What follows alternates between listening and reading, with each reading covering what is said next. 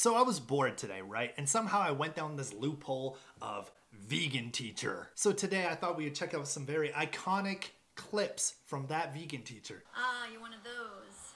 You're a are you? Also phobic, I imagine.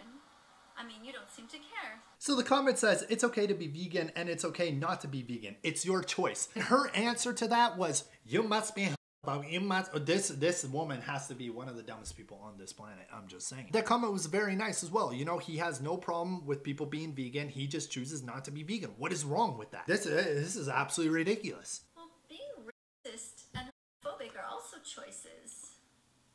But do they seem okay to you?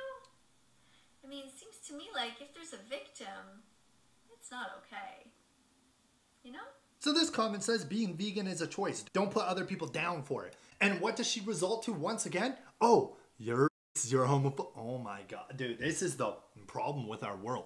No, like this is literally the problem with our world. Let's wrap up the video right there. I don't even want to see anymore. And you know what's sad too is vegan teacher, she has a very large audience, a very large fan base. There's a lot of people that actually think the way she thinks and believes what she believes, which also just kind of makes me want to move to Antarctica. If you eat meat, that's your choice. There's nothing wrong with that. If you don't eat meat and you're a vegan or a vegetarian, there's absolutely nothing wrong with that as well. It's your body, your life, your choices. I don't understand why, oh, we have to put down everyone who eats meat. They're the worst human beings on this planet. You also got to think about it in the perspective of like people who hunt, right? There's a lot of families out there where they provide for their family by hunting. Anyways, follow me on Instagram, Twitter, and TikTok, and check out my other YouTube channel I have with my girlfriend, where if you don't have TikTok, we'll post the TikToks over there. Links down below.